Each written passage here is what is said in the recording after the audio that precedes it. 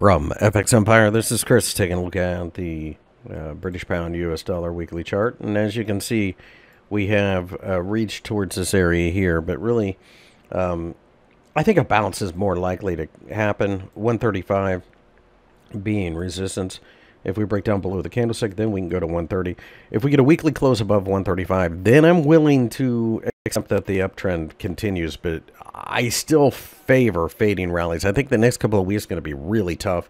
Normally is during the holidays anyways because of lack of liquidity.